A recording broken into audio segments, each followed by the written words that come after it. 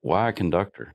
I mean, why not play a piece or just write the music and let someone else conduct it? I mean, that's what I find fascinating about you. I mean, that's why the show's called Moxie.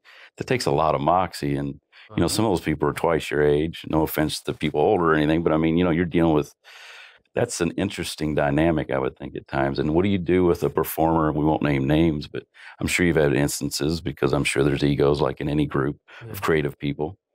And sometimes maybe they don't want to take direction, or maybe they're taking direction, but they're not doing it in the way you want. How do you deal with that part, more of the management aspect of it, I guess? Sure, that's a great question. And conducting, I remind people, is not about dictatorial leadership. Like in our minds, you know, the Bugs Bunny-ish cartoon kind of conductor, we think about the conductor just play my tempo, crazy, tempo, very fast, stop, fast, like that. But that's not real conducting. No. Conducting is about letting energy flow between people. It's actually the definition of the word. I remind people there are two kinds of conductors, like a train conductor, start and stop, get on and off the train, that kind of conducting, which is part of what we do. We say time to play, not time to play, stop and start.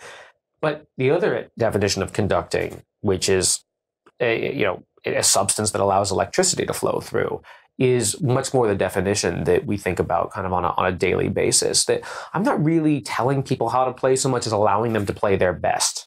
And in that sense, yes, there can be tension when you're suggesting something to somebody.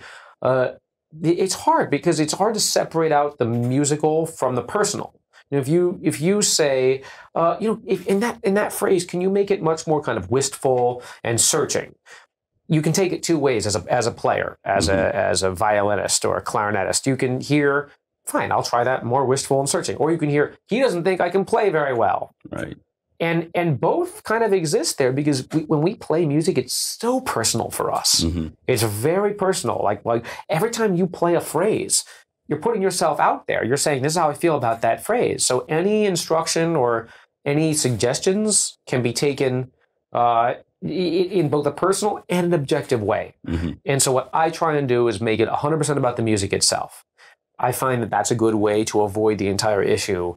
If you make it about the music, it's never about, your opinion, that person's opinion, their ego, your ego. Right. It's just about, we're trying to play this music the best we can. And this is who I am, that's who you are.